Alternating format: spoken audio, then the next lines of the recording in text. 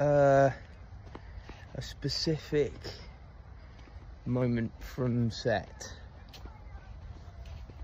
The one that springs to mind, actually, I mean, there's quite a few, but the one that felt really kind of creatively exciting was, there's a shot in episode 5, directed by Joe Chappelle, orchestrated and lit by Natalie Kingston and her brilliant camera department. And it's a scene where Larry describes in detail one of his what he did, and it's like a 2-minute shot.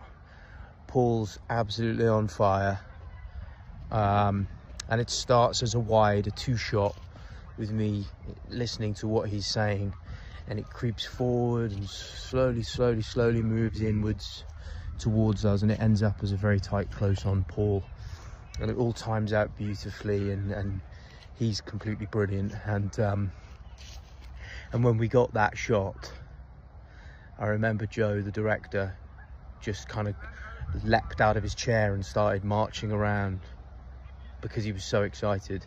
And I think we all felt like, wow, that's a pretty cool bit of TV.